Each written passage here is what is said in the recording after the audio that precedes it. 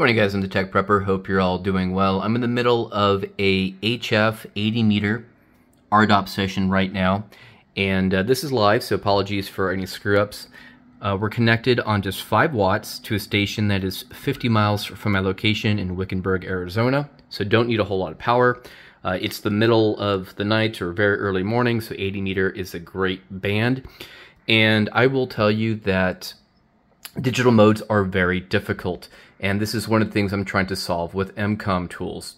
So in addition to being able to have this offline, off-grid communications platform, so I can send emails, for example, like we just sent right now, I want it simple to use, and there is a lot of nerd stuff I've had to deal with. So I have settled on Ubuntu 22.10, mostly because I need it for the touch experience on my CF20 Toughbooks. And with that, it actually brought a version of the Linux kernel. Again, nerd stuff here. Where the heck do I have it? And I'm running version 5.15. And there is a known issue here with ARDOP. It actually took quite a bit of investigation to see what's going on. So I had to, let's turn this down. Yeah, this video is going to be raw, guys. So long story short, I was getting a bunch of ARDOP CRC issues. I was unable to decode the frames properly, and I was getting a lot of these decode failures, and it was preventing me from actually establishing a session quickly.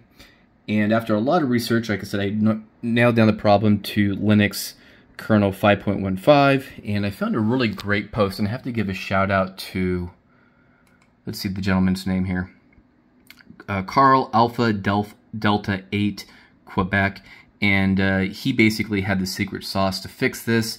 Essentially, it required a bunch of settings in your A-Sound resource configuration and some adjustments to, what was it here? The leader length, setting this value.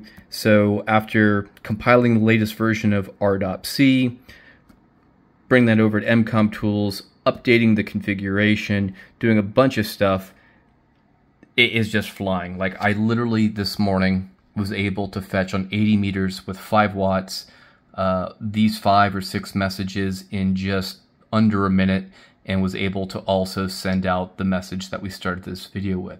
So long story short, EmComm Tools is designed to now encapsulate all of this configuration, all of this research, and people ask me, why are you using the CF20?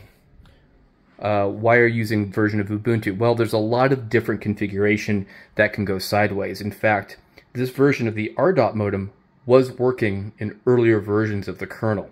In fact, according to my notes, let's see if I can find it here. The earlier versions were 5.1 and 0 or 5.10.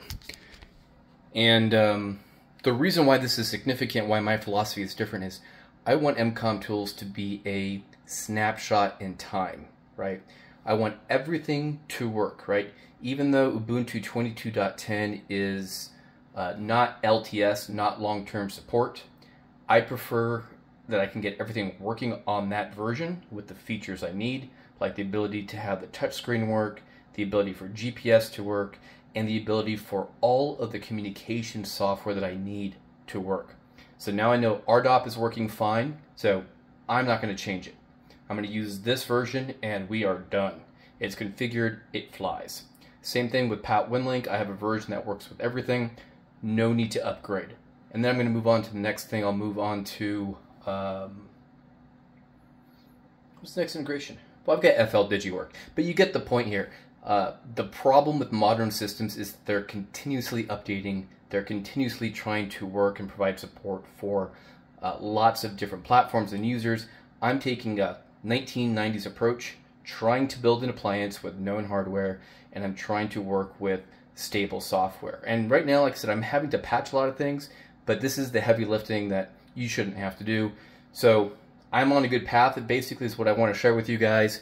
And then for people who are new and have no idea what I'm talking about, I also want to share with you that the fact that I'm able to use 5 watts with a very simple antenna outside with, I don't know, about 100 feet of feed line, and being able to send and receive emails completely offline is what I'm all about. Anyways, long, random video, unedited. Hope you guys enjoy it. Let me know if you want me to do like a detailed Winlink ARDOP video. I know everybody's moving to VAR FM. I'm not moving there for various reasons. I'm not going to go into it just yet. Anyways, I'm the Tech Prepper. Be strong, be safe, and be prepared. Oh, take a sip, man.